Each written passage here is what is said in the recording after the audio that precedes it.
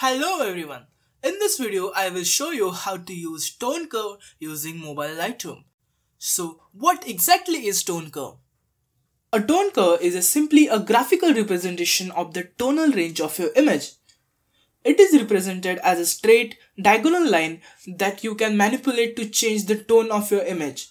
The bottom left represents the shadow, the middle represents the midtones, and the top right represents the highlights.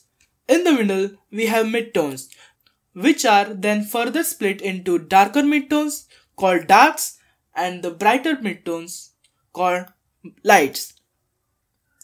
Going from left to right, the curves start with shadows, then darks, lights, and ends with the highlights.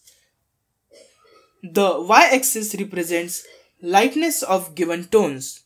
The tones get darker as you move lower and brighter as you move up the axis. Now, Lightroom has two different curves you can work with, the region curve and the point curve.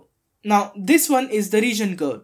When you are using this curve, Lightroom basically helps you to keep a smooth transition as possible so that you don't ruin your image by accidental distortion of the curve.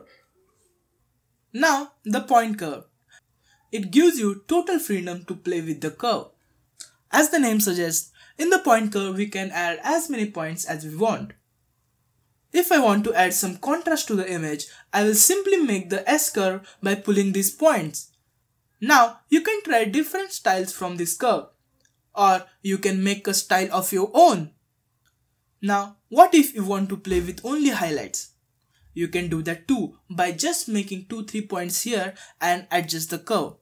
As simple as that. Now let's create some faded effect with the tone curve.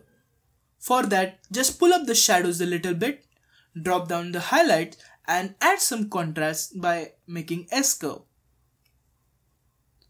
Now if you want to adjust specific color from RGB, you can do that too by just selecting the red, blue or green channels.